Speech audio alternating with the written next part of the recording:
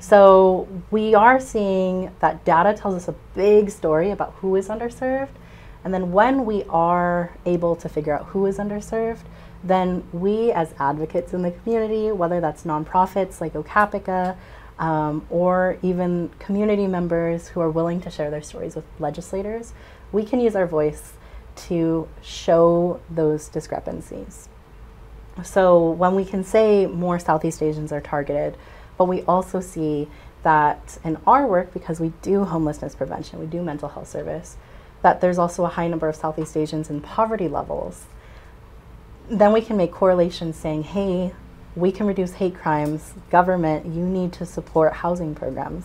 You need to support social service programs so that these people are not in conditions working low wages or getting exploited in their workplaces, taking verbal harassment when they don't need to because they need that paycheck.